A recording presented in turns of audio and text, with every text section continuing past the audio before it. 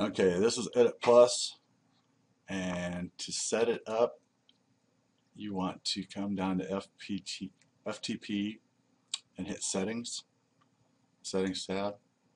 So this is where you add a server. Okay, you see I created DeadlyWah here.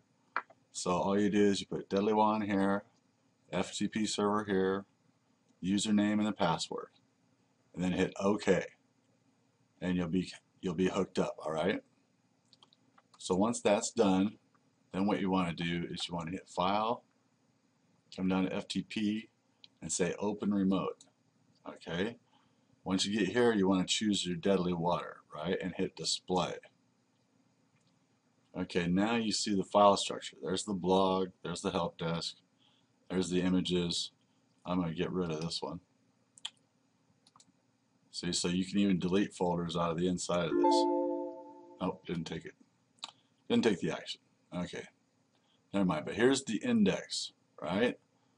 So if you want to open that, you click on that, see? And then it goes here and you hit Open. All right, and then here's the page. Okay, so now that you're in the page, here's all the text and stuff.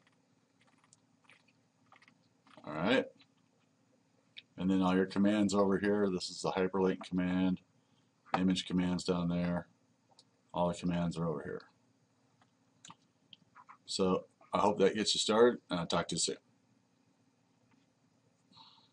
Oh, in order to save the page, you hit Control and S, or you can hit Save. See? Control plus S will save it back to the server. Okay, so you hit that, it uploads it, bam, then you go check it. See, so then we go back over here, and you check the page. You'd hit F5 or reload the current page to check your changes. So if you make a change and you don't like it, go back into your editor and hit Control Z, and then save it again, and then check it again.